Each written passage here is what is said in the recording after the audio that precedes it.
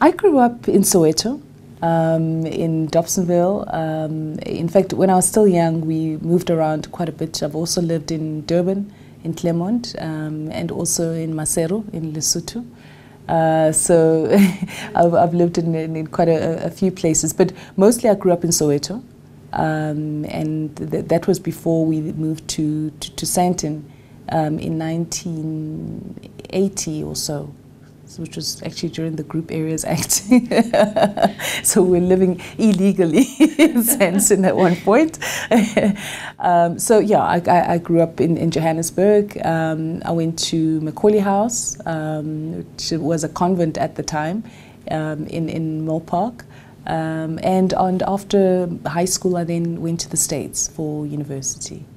I always wanted to be a businesswoman. I had very much been inspired by my father, who was a businessman, but I wasn't quite sure what form that would take, whether it would be as an entrepreneur or in a corporate environment, you know, and it was really over time that became, you know, began to define itself.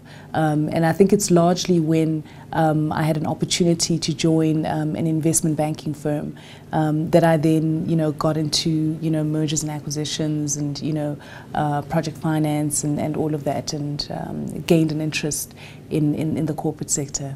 I have to say I feel very fortunate to work in an organization such as Shanduka.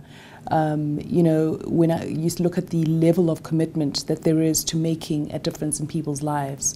When Cyril Ramaphosa, our chairman, committed 100 million rand towards the Shanduka Foundation in 2004, our company was, you know, virtually just over 300 million rands worth, the entire business. So to commit that amount of capital was hugely significant, and that just spoke to the level of commitment that he had towards making a difference in people's lives.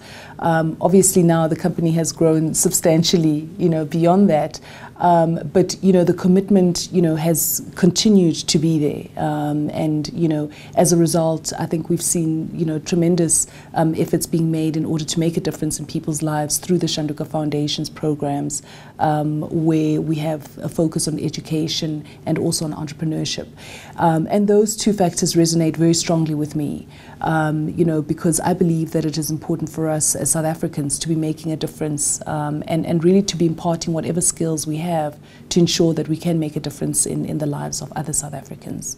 I have the good fortune of being able to work closely with Cyril Ramaphosa, and so to that extent, I'm able to see that, you know, the manner in which, you know, he comes across is who he really is, you know, and so I can emulate that and know that it's, you know, it's something that's authentic.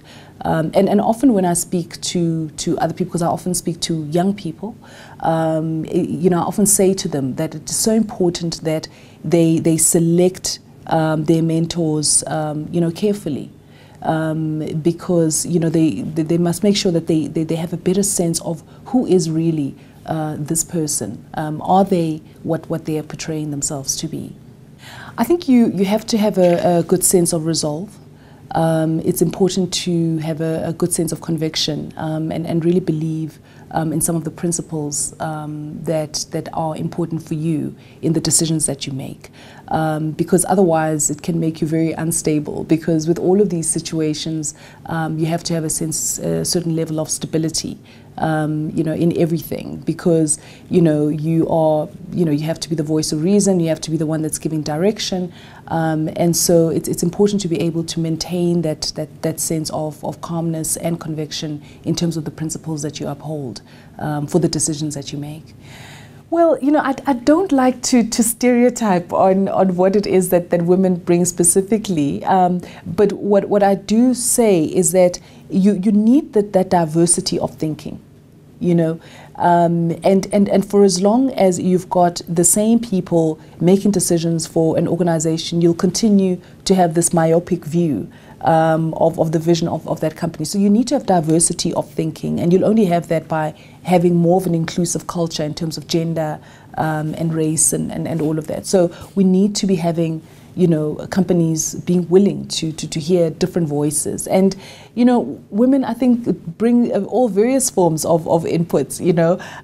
You know, many people say women bring the soft skills, you know, and, you know, the reality is that, you know, some of the toughest people that I've met were women, particularly in New York.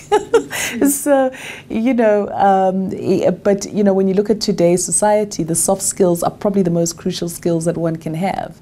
You know, that ability to interact, you know, with people, and to be able to discern issues that are important, and to be able to have a very balanced EQ. You know, I think are some of the very important skills that we need in the corporate world today.